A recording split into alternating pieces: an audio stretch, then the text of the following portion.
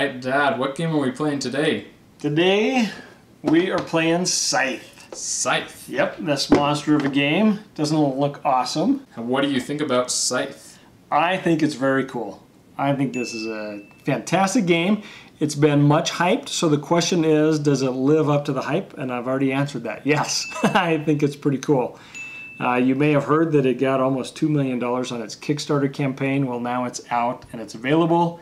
But we're going to do something a little bit different. I'm not going to explain how to play it because that takes a while, and there's some pretty cool videos already about how to play it. What I want to talk about is the elements that I think are pretty cool that make this such a great game. So we'll dive into those.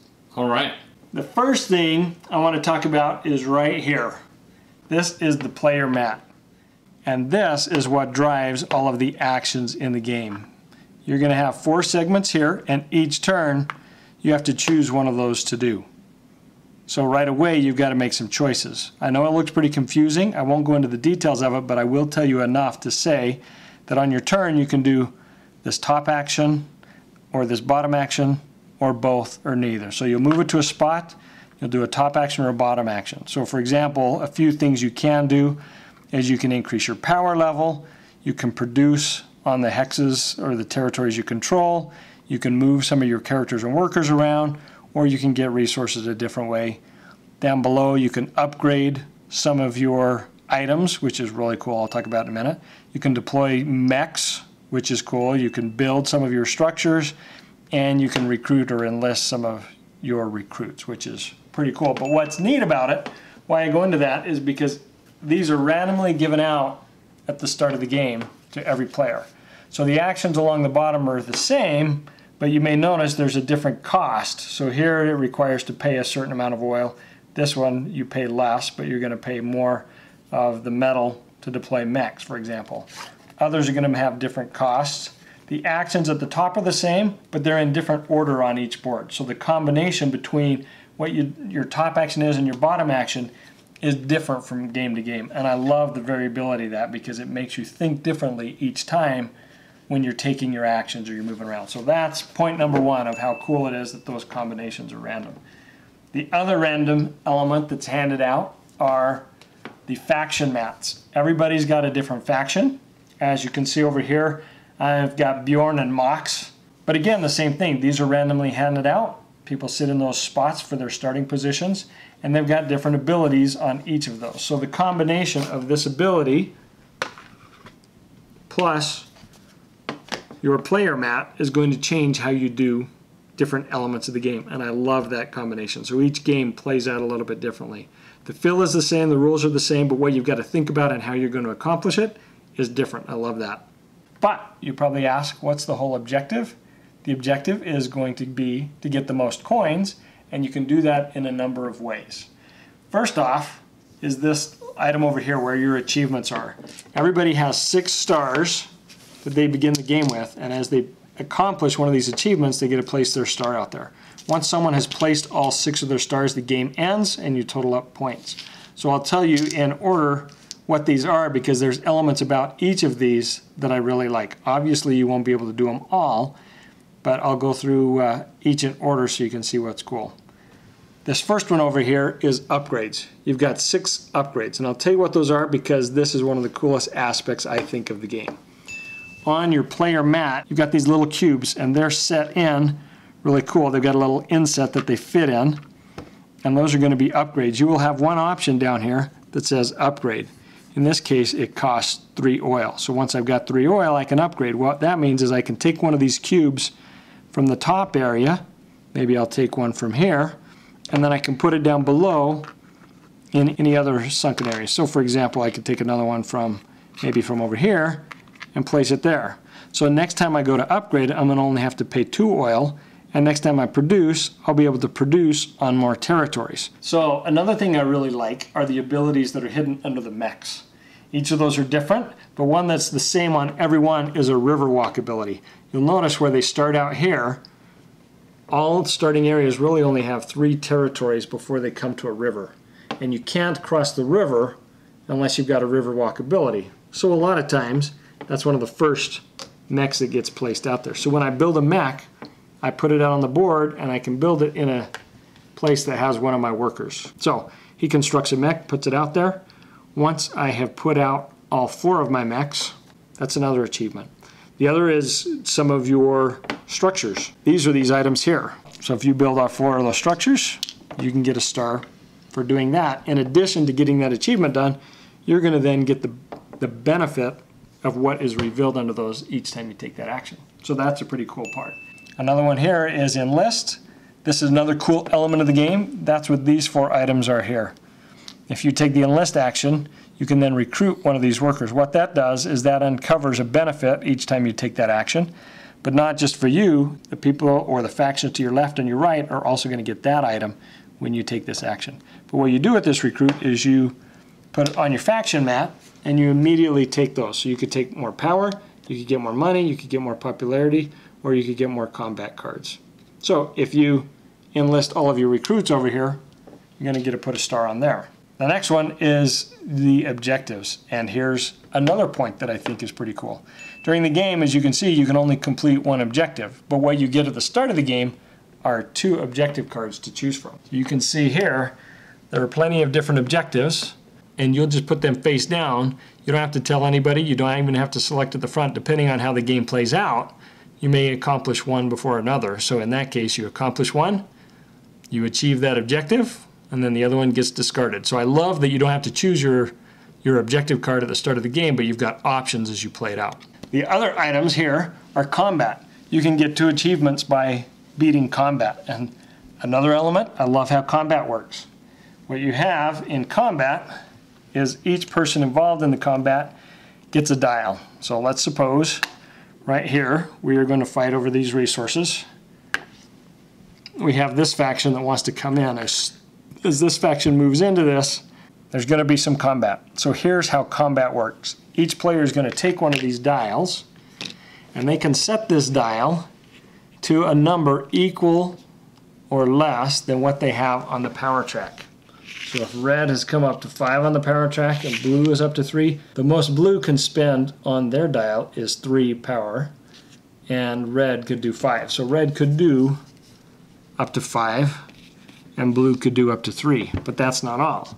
This is the combat card deck, and each player is going to have some combat cards in their hand during the game. You can get more of these combat cards as you go throughout. So as a player, if I have this in my hand, I can choose 1 combat card for each character or mech that I have. So if I have a mech and my character in there when red comes in, I could put 2 cards secretly in here. So what I would do without the other player seeing is I can slide these under that card, and then when we're ready to reveal, we just reveal and we total that up. So I've got 3 plus the 6 that I put in there. So my 9, and if this player didn't add anything to it, is 5. So in this case, blue wins. And so I would spend my 3, red spent her 5 and lost, and those cards are discarded. So that's a pretty cool way because there's a secret element to it. There's a visible element that everybody knows how much power you have that you could spend, but they don't know secretly what your cards are or if you're even going to wager cards. When somebody loses a battle, they go back to their home base.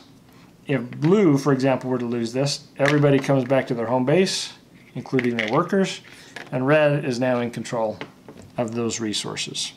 So let me explain a little bit on the popularity track, because this is yet another cool element of the game. What's so cool about this is a multiplier effect at the end of the game. These, you can see the different ranges, and this is going to be your final end game scoring. So if the game were to end like this, I'm going to get more points in each category than that faction is. And the categories are how many stars that you've placed out, or how many achievements you've made times that amount, how many territories you're in control of at the end of the game times that amount, and for every 2 resources you have or are in the territories that are under your control, you're going to have that as a multiplier.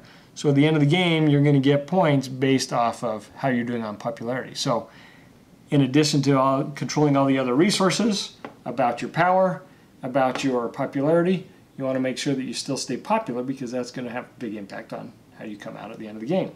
So that's all of these elements down here. As I mentioned with combat, if you win a combat, you get an item out there. if you get all the way to the top of the popularity track, you're going to get to put a star there, or if you get all the way to the top of the power track. So that is the mighty cool way to go about all of these things. And I think in doing that, I've explained most of the cool things, but not all. Let me show you a couple more things that I think are really cool about the game. What we have here in the center of the board is a factory. The first time your character gets into the factory section, you get to draw a factory card. Now you don't just get to draw them randomly. There's a lot there, but each game there's only the number of players plus one. So in a 5-player game, you're going to have 6 cards in the factory deck. What these are going to do is they're going to allow players to add to their player mat. So you'll notice the top ability and a bottom ability, the bottom ability all being the same, but I get to go through this deck, pick one that I want to do, take that and put the rest back. This is then goes to be an area where I can take an action during my turn. A couple other things to mention on here that are really cool are these little tokens here. These are the encounter cards. So when your character ends or finishes your turn there after he's moved into there, you'll remove the token and get to take an encounter. What the encounter is, it's going to show a picture that you can share with everybody, and there's a theme related to it, and you can read these out loud, and then you get to choose what you do. So for example, here you could gain some popularity, or you can pay some money to get resources, or you can spend some popularity to get more resources. You get to choose, but all of these are different encounters. They're all themed based off of some really cool stylized artwork you can see that's going to be happening, which come to mention, I just love the artwork in the game. So you can see they're all a big wide variety. You get to choose one of those and then discard it, put away. So going for encounters is pretty cool too. So another thing that I think is really cool is even though it seems like it's mostly about building your structure, upgrading yours, going and getting resources, there is some combat in the game, but not a lot. What I think is cool is the threat of combat is just as vicious per se. So you may not think there's a lot of interaction, but you're going to be moving based off of where other people are, whether you want to get close or not, because they could come in and take your resources, or likewise you could be threatening them. You may not be able to expand or want to expand into an area. So even though there's a lot of things you're doing on your own, there's a lot of tension based off of where everybody else is or where you're getting a race to of who's going over what territories and how to vie control from each other. So it's a really cool aspect of the game there. So all in all, I say Scythe is a fantastic game. I really like it for a lot of the reasons I've already mentioned, but mostly because it gives you a lot of things to think about.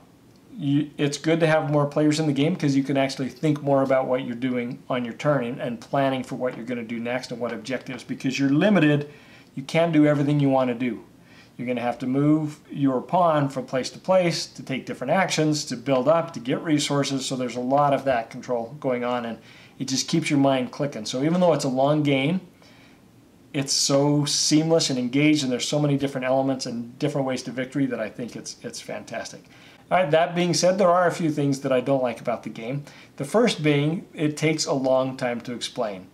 To explain to new players, it's a good half hour to go through everything because there's going to be questions as well to go through all the other elements, but that's just the nature of the game when you've got something this big. Also, it seems like it's a slow start and a lot of similar actions being done at the start of the game. It takes a little while to get going, but then choosing what you're going to do when you get going is part of the draw. So there's a little bit of, okay, first few turns we're going to be doing similar things. The good aspect of that is once people are familiar with the game, those are going to go and not take as long as others. So what would you rate Scythe? I would give Scythe a 4.75. I think this is a fantastic game. I like it when I'm in the mood for a good thinky long game, which is on occasion. It's not going to be every time I reach for the game, so I'm not going to be pulling this one out. But if I've got the right group of guys that likes to think through and figure that out and have a little bit of battle of wits on how we're maneuvering things, I think this is a fantastic game. All of those things just seem to come together seamlessly. There's enough variability, as I've already mentioned, in a lot of the objectives of what's being accomplished. Your combination of your faction mat with your player board, the different powers and abilities that you're going to get with your faction, it makes you think about things differently depending on that combination that you get randomly selected at the start of the game. So there's enough that just keeps me coming back to it. So big thumbs up for Scythe. Excellent, thanks.